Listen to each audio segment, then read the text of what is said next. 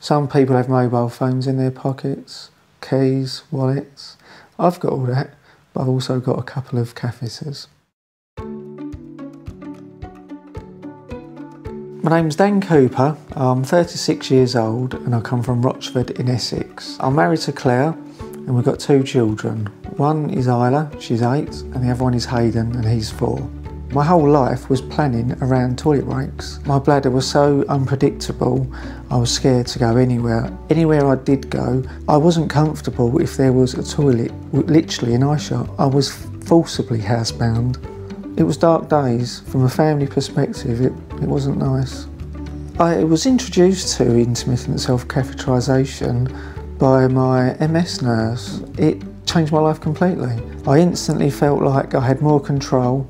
This monster that I've got inside me, the MS monster, I'd managed to shrink it considerably.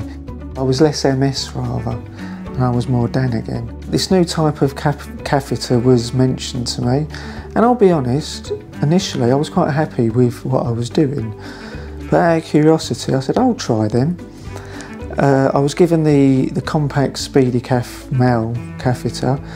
I was explained the fact that it's more discreet, so I thought, oh, I'll definitely try this. And I tried them out and things have improved even more dramatically. Now when I do go out, not only do I know that I've got the catheters, that I'm not carrying them around, it's not a visual thing. I've got 2 in my pocket right now, so you wouldn't have known that.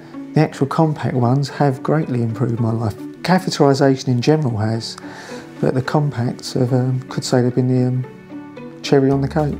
I managed to live a life as normal as my illness will allow me. It's not back to how it was before I was ill, but I've certainly got my bladder under control, and SpeediCath have helped me to concrete that victory. My friends and family have noticed a difference because they see a lot more of me.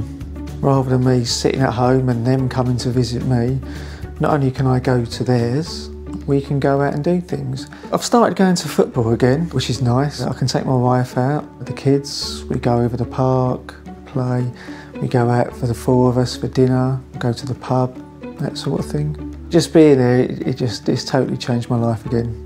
I'm back to the old Dan.